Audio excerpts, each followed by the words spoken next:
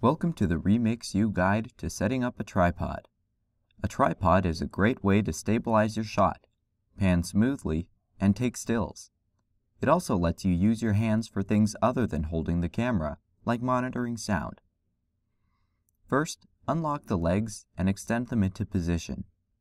Be sure to lock them again once you're done. Check the level beneath the head and adjust the legs until your tripod is level. To mount the camera, you must first loosen the knob on the side of the head. Now hold the R tab and slide the plate back towards the arm, off of the head. In order to attach it to the base of the camera, you'll need to take out the larger of the two screws. Pull out the rubber stopper, slide the screw out of the plate, and don't lose it. Find the two holes on the bottom of the camera. Line up the bronze pin with the unthreaded hole and the screw with the threaded hole. Tighten the screw securely. There shouldn't be any wiggling. Now slide the plate back onto the head and retighten the knob.